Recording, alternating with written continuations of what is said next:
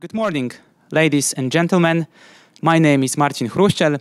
I am the president of the Institute of New Europe, and I have a pleasure to welcome you at the conference Three Seas Initiative, Key Opportunities and Challenges for Economic Cooperation. That is a part of a public task financed by the Ministry of Foreign Affairs of the Republic of Poland within the grand competition Public Diplomacy 2022.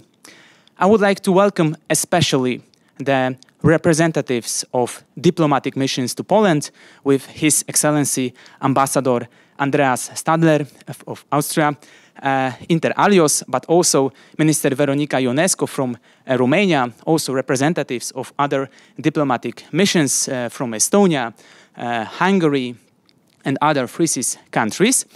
Also representatives of the Chancellery of the President of the Republic of Poland and Ministry of Foreign Affairs. And let me also welcome our experts from the Three Seas participating states and all the distinguished guests.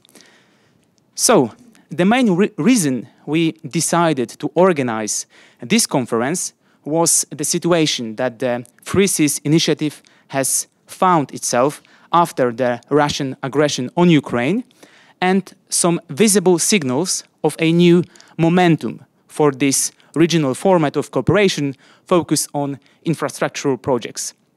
And these signals were visible especially at the this year's summit in Riga. So with these new circumstances, we would like to identify what are the main barriers to strengthen economic cooperation within the Three Seas format and attract more foreign investors to regionally oriented projects in energy, transport, and digital sector. We will start with the presentation of the report, Financing the Future, on how to boost investments from the United States, United Kingdom, Germany, China, Japan, Korea, and the Nordic states within the Three Seas Initiative projects.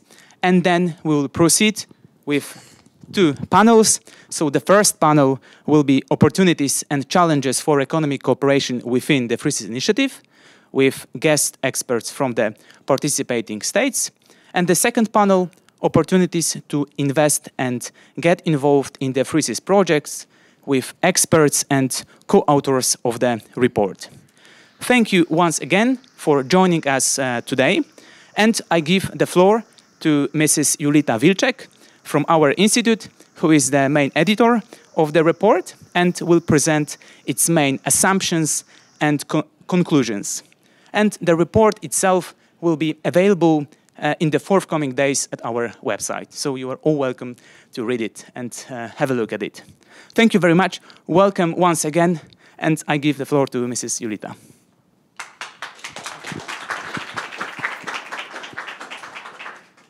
Thank you.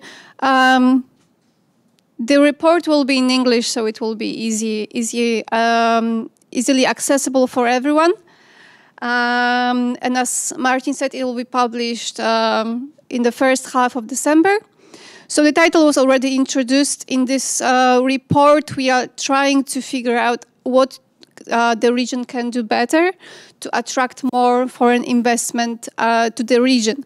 As it's well known, the region has extensive infrastructural needs that need to be financed with the use of foreign investors, because the region itself does not have that much financing opportunities. And also one of the reasons is that the region would like to be less dependent on the EU funds in that matter. So in this report, we have 5 chapters dedicated to 7 countries where we analyze what's the current state of investment of individual states discussed in the chapter in the region. We also see what kind of opportunities there are for the region to attract more investment from that countries. We also try to pinpoint the main challenges that exist today that prohibit more investment in the region. And finally, we'll try to give some recommendations specific to these countries. So in the first chapter, we analyzed the United Kingdom and the United States. And in this chapter, I think the most important conclusion would be to create some kind of common cooperation center, of a center that could be a common contact point for bigger countries like the United Kingdom and the United States, because they often point out that it's very difficult for them to discuss investment opportunities with each individual country in the region. We also highlight that even though the current Russian invasion on Ukraine is a serious problem from the investment perspective, it can be also used as an opportunity for the region to encourage investment from the US and UK, because it aligns with their political agenda as well. In the second chapter, we focus on Germany, which already is the biggest trading partner for many of the countries of the region, and it's also one of the biggest investors in the region. We point out that from the perspective of German investors, the biggest problem is lack of stability and lack of high returns in the region. But we conclude that they can be encouraged to invest more, because we have some common infrastructural challenges that then can be combined, and our gain is also German gain, because it's our neighbor, and they can also benefit from better infrastructure in the region. In the third chapter, we focus on China, which is a very, I would say, controversial investor at the moment, and it's not really welcomed anymore by every country in the region, but still China has still a growing potential to invest, and we discuss whether it can be increased, even though the relationships currently are quite strained. In the fourth chapter, we focus on South Korea and Japan, which from the perspective of the region, we consider a very similar type of investor.